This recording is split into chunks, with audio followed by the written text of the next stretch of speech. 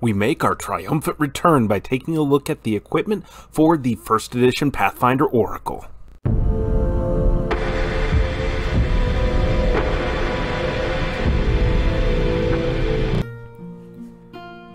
Hello everyone, and welcome back down here to the Gamer's Den with me, your host, Jordan, your master of lore and storyteller extraordinaire, where I have been fervently, ardently, and absolutely hoping that nothing but goodwill, cheer, warmth, and wonderful times have been coming to you all over the course of this holiday season. All the myriad holidays that are being celebrated around this time of year, I hope it's been nothing but good times, or if at least not good times, that you've at least had some kind of reprieve from any hard times, difficulties, or hardships you may have been facing.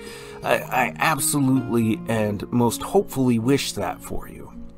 But you can see around here that things are looking a little bit different. Also, an animal companion is looming in the background there, checking out my various miniatures and supping away at the paint water that my daughter and I have been making use of, you silly creature. Anyways, we have started moving things around and doing the difficult task of getting through my grandma's various items and belongings, getting them to her various children and family that wanted them. And that's afforded us some space to move things around and make use of stuff. We're still figuring out what the layout's going to be around here, and we're going to play with things a bit, but I still wanted to get back to recording, get back to tackling things here on the Gamer's Den, and to do that, we need to wrap up the first edition Pathfinder Oracle, and today we're going to be digging into their equipment. But before we get into all of that, if you're new here to the channel, go on down there, hit the subscribe button, and become a regular member here at the Gamer's Den. Or, if you've already gone on ahead and listed yourself on such an incredible roster of legendary heroes, then go on down to hit the like button and share the video far and wide. But now, let's actually start talking about your equipment selection. We're going to start off with your weaponry. Just bear in mind that depending on your build, your ancestry, whether you're dwarf or elf or whatever else you may have selected, you may end up with some other proficiencies that work better than the baseline weapons that you have access to. But we're going to assume that it's just the baseline proficiencies your class provides for this particular build, which is going to be simple weapons, light armor, medium armor, and shields. Now, to start us off, we have the Humble Long Spear, coming in at a meager 5 gold pieces. This weapon is going to deal 1d8 points of damage, plus your strength modifier, plus 1/2. So if you have a +2 strength, you're going to get to deal 3 points of damage off of that right there.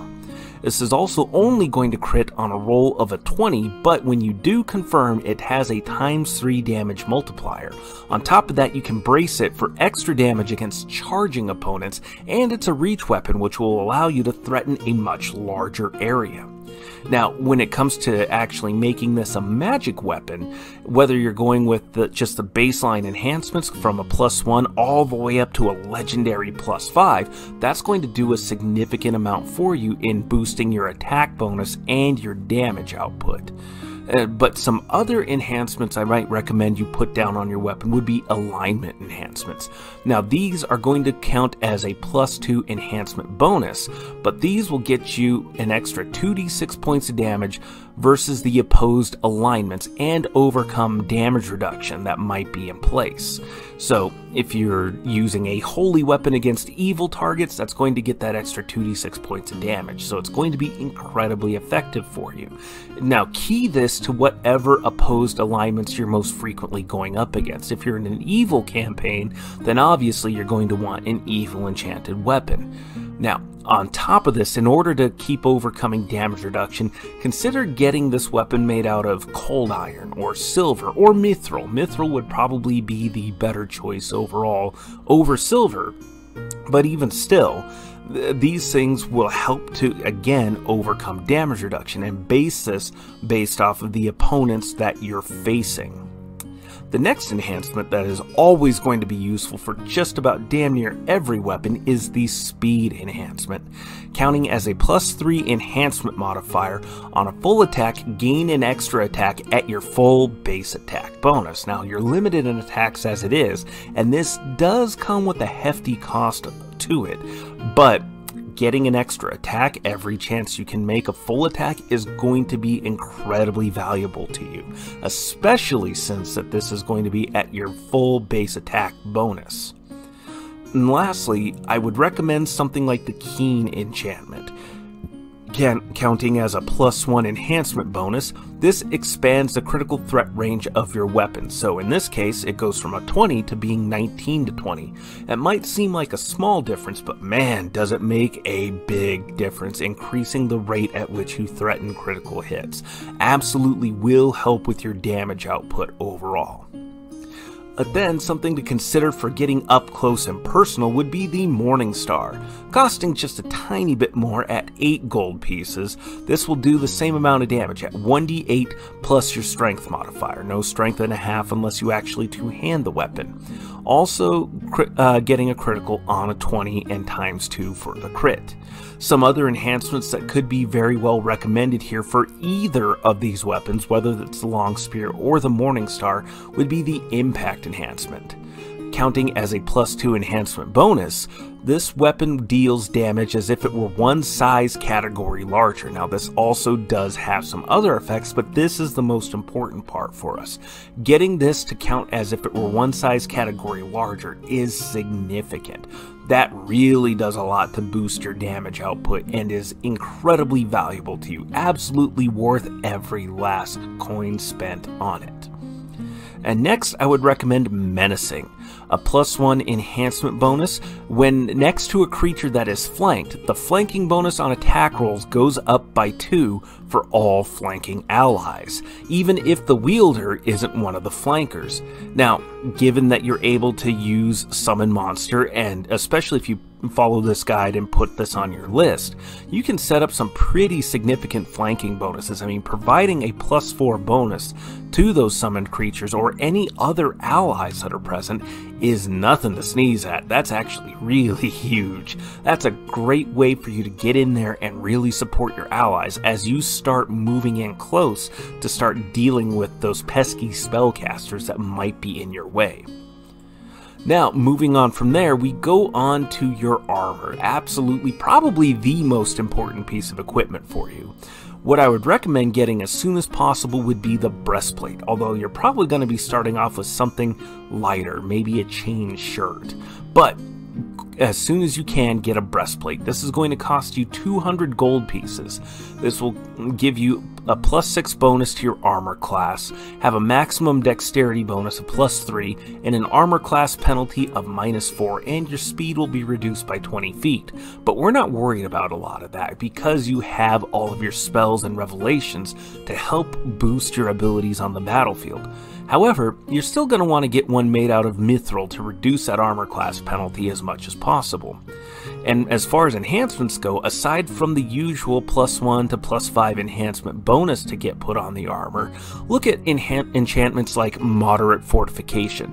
This counts as a +3 enhancement bonus, but gives you a 50% chance to negate critical hits and sneak attacks. You can go all the way up to the Greater Fortification enhancement, which turns this to a 75% chance, but that's pretty expensive, and having a 50-50 shot at reducing this anyways is going to be useful. To top it off, you're a spellcaster and have so many ways of boosting your ability to avoid getting hit. Another one to consider, though, would be the Buoyant enhancement. This is only going to cost you 2,000 gold pieces, but it's going to be invaluable if your campaign is taking place near or on any significant bodies of water, and swim checks are going to be frequent. This helps to remove a lot of penalties that could otherwise come your way. Similarly, look at the Comfort enhancement. This will keep your armor clean and allows you to sleep in it like it were light armor, costing 5,000 gold pieces. One, this just reduces the need for any maintenance for any of those nitpicky DMs that might actually throw this at you. Two, This will let you stay safe and secure even in the most dire of terrain, circumstances, or enemy territory. This will allow you to be prepared at almost all times. And lastly, speaking of preparation, we have the Determination enchantment. Once a day, when at 0 or fewer hit points, the item auto-casts Breath of Life on the wearer, healing you for 5d8 plus 1 per caster level. This costs an incredible 30,000 gold pieces, but it's absolutely invaluable because inevitably, it seems like that just when things couldn't get any worse, you finally get dropped. Despite your best efforts, the best efforts of your team, you have gotten dropped. Being able to just instantly snap back up to life and keep back on into the fight is going to be incredibly important. Absolutely worth it if you can find it or buy it. Now, the next item that I would recommend here is still a piece of equipment. It's still armor, but it's something that is definitely worth considering given your class, and that's the Soothsayer's Raiment. This will cost you a pretty penny at 10,300 gold pieces. It's a suit of +1 chainmail. However, the most significant portion of this is that it grants 1 attuned oracle revelation if the character is of the appropriate mystery. If that revelation has already been chosen, gain +1 use per day for that revelation. That's huge. That's really great. I mean, that's absolutely incredible. Now, your odds of running into the Soothsayer's Raiment that has the exact mystery that you have picked out are pretty low, at least from a storytelling standpoint. But for all you DMs out there, at least put it in the same mystery as players. If you decide to throw this as a piece of equipment out there, just randomly roll on which revelation is provided. There's usually enough variability in the effectiveness of the revelations that you can probably get them something that's good, maybe not the best option, but still a good option. The other effect that this piece of armor has is that spells with percentage-based success, such as divination spells, gain a +5% chance of success. It's not bad. That's actually a nice little kicker there, a little cherry on top. But it's not the best part of this. And also, just bear in mind that chainmail is still going to be pretty reasonably effective for you as far as a piece of armor goes. Now, moving on from there, we get to the more diverse range of bits of equipment for you, and we've got some interesting ones in here. To start us off, we have the Belt of Stone Skin, pretty expensive at 60,000 gold pieces, but you gain damage reduction at 10 unless it's an adamantine weapon attacking you, and absorbs the first 100 points of damage each day. That's great. This it is expensive, but this also cuts out the cost of having to spend diamond dust in order to cast stone skin regularly, and it's something that you can just have on yourself. If you find this item, then this is absolutely worth it for you, especially since we are going with an anti-caster build that is going to be wading into the thick of melee, even if you're going to be using your abilities to try to get around and through much of the threats. The next item I would recommend for you are the Mnemonic Vestments. Coming in at 5,000 gold pieces, if you're a spontaneous spellcaster, you are, cast a spell from a written source that's on your list and are able to decipher. So this will let you use a lot of different kinds of scrolls and really help to enhance your spellcasting ability throughout the day. Absolutely worth its weight in gold. Great to have. Highly recommended. The next item, it's actually a pretty good one, is the Inquisitor's Monocle. Hope I said that. Inquisitor's Monocle. Coming in at 6,800 gold pieces, you gain a +5 competence bonus to Sense Motive and can cast Zone of Truth 2 times per day. Now, this is great for a lot of the role-playing situations, and given that you're a face, this can be a great way for you to really boost your effectiveness in those role-play social encounter kind of situations. Something I definitely recommend you get, even if it's not going to be the most life or death thing. This can still do a lot to enhance your ability to succeed in role-playing encounters. But of course, we still have more things for you. Why wouldn't we? We come around to the next item that is great for a lot of different spellcasters. That's the Metamagic Rod Extend. 5,500 gold pieces will net you this handy item. Up to 3 spells durations are doubled. Doesn't apply to instant concentration or permanent spells, but having this to boost all of those different buffs that you might be throwing out there, or debuffs, are going to be incredibly handy. Having those doubled is fantastic. Really helps you get more mileage out of your spells without having to keep expending those precious spell slots. Then we have the Handy Haversack, a classic item, one that's great for any adventurer. 2,000 gold pieces will get you this useful item.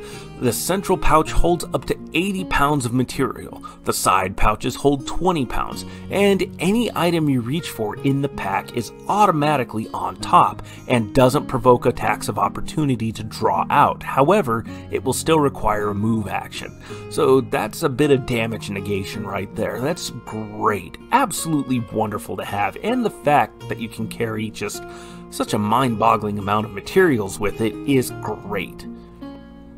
Then, the next series of items are going to be good for a lot of different adventurers. They're classic items as well. We start off with the Cloak of Resistance, coming in anywhere between 1,000 gold pieces to a hefty 25,000. This will get you a +1 to +5 resistance bonus to Fortitude, Reflex, and Will saves. And getting a boost to your Fortitude and Reflex saves is going to be important, since those are some of your weaker saves. Definitely good to have. Then we also have the Ring of Protection, coming in anywhere from 2,000 to a whopping 50,000 gold pieces. This will give you a +1 to +5 deflection bonus to AC, your armor class, and this counts towards your touch armor class. This is just a classic item. It's good no matter who has it, but given that you're a squishy, soft, pliable little spellcaster, even if you're maybe a little bit more buff than the wizard is, you're still gonna want this. This is going to be incredibly helpful for you. The next item is something you absolutely need. It's the Headband of Allure and Charisma. If you pick up nothing else on this list, get this. Coming in at 4,000, 16,000, or 36,000 gold pieces, this gives a +2, +4, or +6 bonus to your Charisma. That boosts your spell casting. It gives you extra spells per day. It increases the spell save DCs. This is amazing to have. On top of that, this will boost all your various face skills as well. And if you happen to pick up the Scion of Warfeet and get the option that lets you substitute your Charisma for your dexterity score towards your initiative, this will help to boost your initiative significantly as well. Definitely great to have. But of course, there are so many more items out there. So many. You have the different little token items, like the Featherfall token, or the one that sprouts up gigantic, enormous trees. You have the various Ioun stones that give other bonuses. And there's so many great and incredible items that just haven't been listed here. We didn't even bring up the subject of shields, saying that having a shield in place will be greatly handy for you. Another little boost to your armor class, as well as being able to have it enchanted and give you an enhancement bonus towards your armor class, making you that much harder to hit. The drawback would be is that unless you're using a buckler, you're not going to be able to use a long spear or any other kind of reach weapon that you might have access to. But what do you think? Go on down to the comments below and let me know your thoughts. Did you like today's video? Did you dislike it?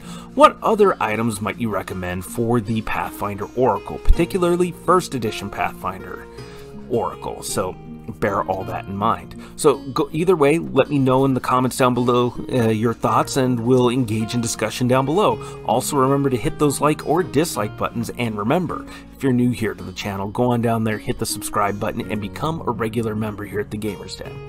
But with all that said, I've been your host, Jordan, your master of lore and storyteller extraordinaire.